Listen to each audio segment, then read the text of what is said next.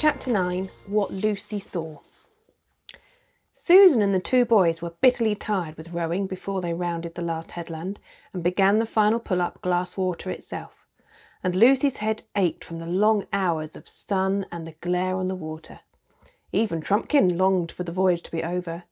The seat on which he sat to steer had been made for men, not dwarfs, and his feet did not reach the floorboards, and everyone knows how uncomfortable that is even for 10 minutes. And as they all grew more tired, their spirits fell. Up till now the children had only been thinking of how to get to Caspian.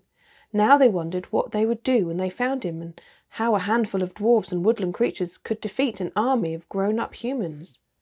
Twilight was coming on as they rowed slowly up the windings of Glasswater Creek, a twilight which deepened as the banks drew closer together and the overhanging trees began almost to meet overhead. It was very quiet in here as the sound of the sea died away behind them.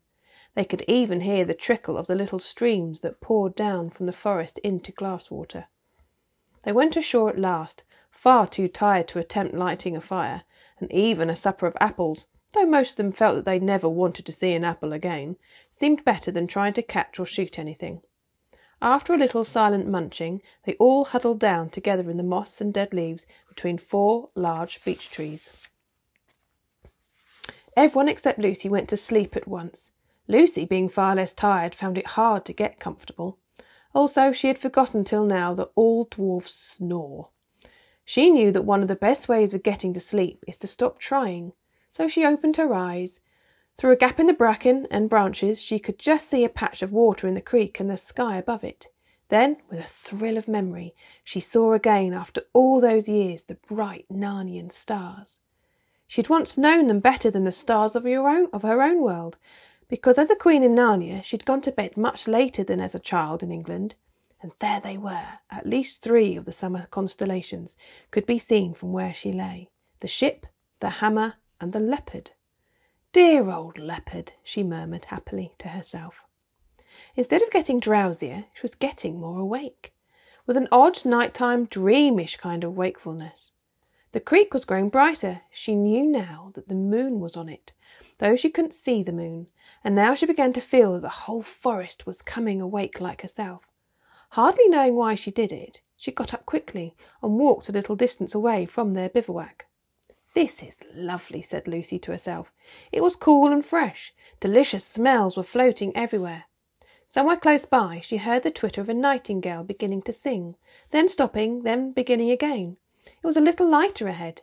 She went towards the light and came to a place where there were fewer trees and whole patches or pools of moonlight, but the moonlight and the shadow so mixed that you could hardly be sure where anything was or what it was. At the same moment the nightingale, satisfied at last with its tuning up, burst into full song. Lucy's eyes began to grow accustomed to the light, and she saw the trees that were nearest her more distinctly. A great longing for the old days when the trees could talk in Narnia came over her. She knew exactly how each one of those trees would talk if only she could wake them, and what sort of human form it would put on.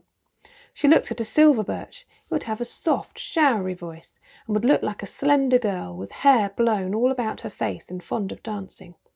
She looked at the oak. He would be wizened but hearty old man, with a frizzled beard and warts on his face and hands, and hair growing out of the warts. She looked at the beech under which she was standing. Ah, she would be the best of all. She would be a gracious goddess, smooth and stately, the lady of the wood.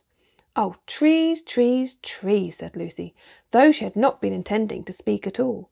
"Oh, trees, wake, wake, wake. Don't you remember it? Don't you remember me? Dryads and hamadryads, come out to me."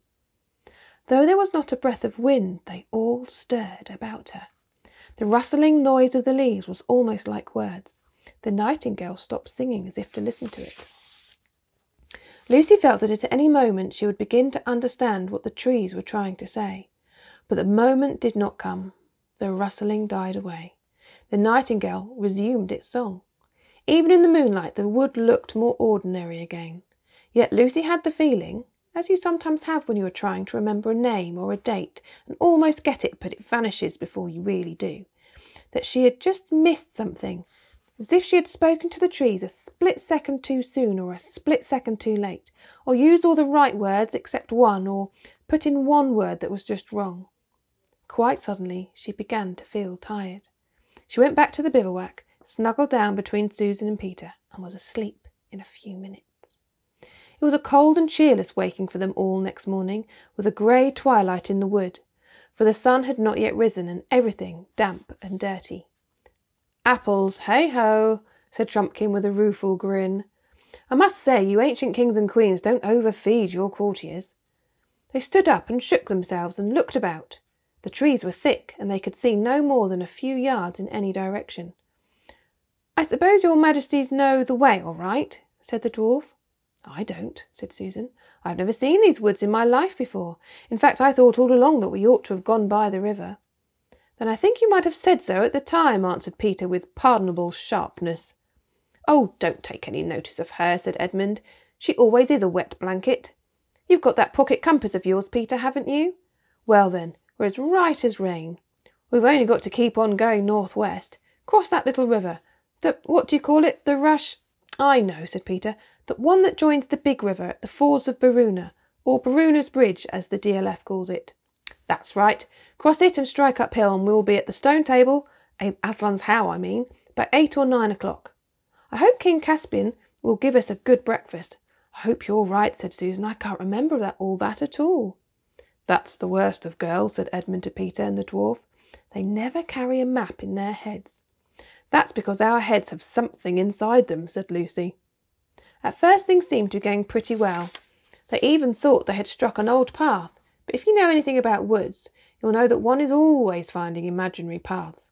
They disappear after about 5 minutes, and then you think you have found another, and hope it's not another, but more of the same one, and it also disappears. And after you've been well lured out of your right direction, you realise that none of them were paths at all. The boys and the dwarf, however, were used to woods, and were not taken in for more than a few seconds. They'd plodded on for about half an hour, 3 of them very stiff from yesterday's rowing, when Trumpkin suddenly whispered, "Stop!" They all stopped. "There's something following us," he said in a low voice, "or rather, something keeping up with us over there on the left." They all stood still, listening and staring till their ears and eyes ached. "You and I'd better each have an arrow on the string," said Susan to Trumpkin. The dwarf nodded, and when both bows were ready for action, the party went on again. They went a few dozen yards through fairly open woodland, keeping a sharp lookout. Then they came to a place where the undergrowth thickened, and they had to pass nearer to it. Just as they were passing the place, there came a sudden something that snarled and flashed, rising out from the breaking twigs like a thunderbolt. Lucy was knocked down and winded, hearing the twang of a bowstring as she fell. When she was able to take notice of things again, she saw a giant, grim-looking grey bear lying dead with Trumpkin's arrow on its side. "The DLF beat you in that shooting match, Sue," said Peter with a slightly forced smile. Even he had been shaken by this adventure. I left it too late," said Susan in an embarrassed voice. I was so afraid it might be, you know, one of our kind of bears, a talking bear." She hated killing things. "That's the trouble of it," said Trumpkin. "When most of the beasts have gone enemy and gone dumb, but there are still some of the other kind left. You never know, and you daren't wait to see." Poor old Bruin," said Susan. "You don't think he was?" "Not he," said the dwarf. "I saw the face and I heard the snarl. He only wanted a little girl for his breakfast. And talking of breakfast, I don't want to discourage your majesties when you said you hoped King Caspian would give you a good one, but meat's precious scarce in camp, and there's a good eating on a bear. It would be a shame to leave the carcass without taking a bit, and he won't delay us more than half an hour. I dare say you 2 youngsters, kings I should say, know how to skin a bear." "Let's go and sit a fair way off," said Susan to Lucy. "I know what a horrid messy business that will be." Lucy shuddered and nodded. When they'd sat down, she said, "Such a horrible idea has come into my head, Sue." "What's that?" "Wouldn't it be dreadful if some day in our own world at home men started going wild inside, like the animals here, and still looked like men, so that you'd never know which were which?" "We've got enough to bother about here and now in Narnia," said the practical Susan, "without imagining things like that." When they rejoined the boys and the dwarf, as much as they thought they could carry of the best meat had been cut off. Raw meat is not a nice thing to fill one's pockets with, but they folded it up in fresh leaves and made the best of it. They were all experienced enough to know that they would feel quite differently about these squashy and unpleasant parcels when they had walked long enough to be really hungry. On they trudged again, stopping to wash 3 pairs of hands that needed it in the first stream they passed, and the sun rose and the birds began to sing, and more flies than they wanted were buzzing in the bracken. The stiffness from yesterday's rowing began to wear off. Everybody's spirits rose, the sun grew warmer, and they took their helmets off and carried them. "I suppose we are going right," said Edmund about an hour later. "I don't see how we can go wrong, as long as we don't bear too much to the left," said Peter.